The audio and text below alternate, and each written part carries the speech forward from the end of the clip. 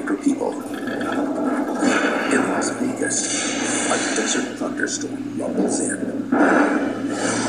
Because Las Vegas often gets its total annual rainfall of 4.5 inches in 1 or 2 storms, flash floods are common. There's 2 ways to die in the Mojave. You can die of thirst, or you can die of drowning.